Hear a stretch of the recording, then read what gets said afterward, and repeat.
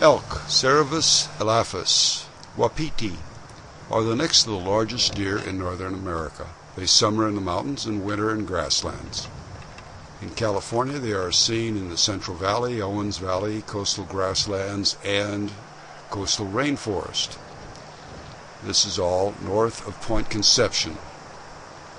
These large deer breed, that's rut, in late August to October. This is the time when cows choose their bull. The male is seen protecting and servicing his herd. He continuously sniffs the air, challenges other bulls, and bugles his call. Calves are born about 8.5 months later.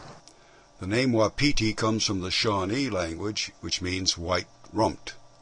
There are two subspecies of elk.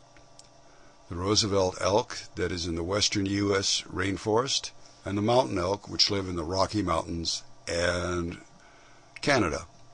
Even though these are not Southern California species, I had to include them because I shot some good footage in Rocky Mountain National Park.